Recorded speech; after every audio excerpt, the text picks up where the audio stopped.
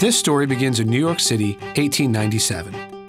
A little girl named Virginia O'Hanlon writes a letter to the New York Sun newspaper. Dear editor, please tell me the truth. Is there a Santa Claus? The newspaper's response is one of the most famous editorials in history. Yes, Virginia, there is a Santa Claus. Fast forward to 2008. The Yes, Virginia editorial inspires Believe, a holiday campaign from Macy's. The campaign was a success, but we knew there was far more to Virginia's story than just a television commercial. So we went to CBS, America's #1 network, with a pitch. A primetime, 30-minute animated Christmas special based on the story of Virginia O'Hanlon. They bought it, but there was a catch. Unlike a traditional animated show, we didn't have 2 years to make it. We had just 37 weeks.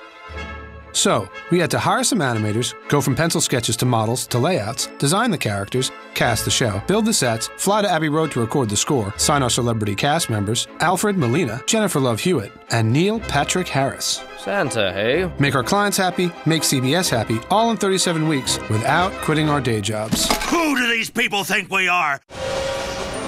In that short time, we created a living, breathing New York City circa 1897. Every detail was painstakingly researched, from the wardrobes to the wallpaper. We invented a motley cast of characters to help Virginia on her quest. Ho, ho, ho! And of course, every story needs a villain. Face it, Virginia, there is no Santa Claus. With this show, we had to do more than just tell a great story. We had to communicate the message of our campaign. Believing in Santa isn't something you prove. It's something you do. Yes, Virginia premiered during the busiest time of the year and challenged some of the most beloved Christmas specials of all time.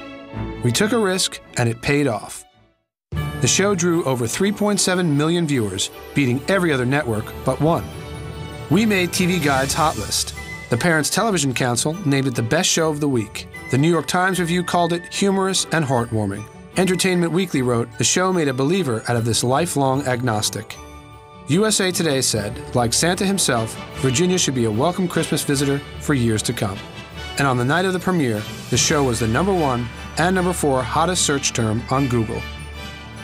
With Yes, Virginia, we set out to make a Christmas classic instead of yet another holiday ad. In 1897, Virginia O'Hanlon showed the world what it means to believe. Merry Christmas! Merry Christmas. Our hope is that her story will continue to inspire long into the future.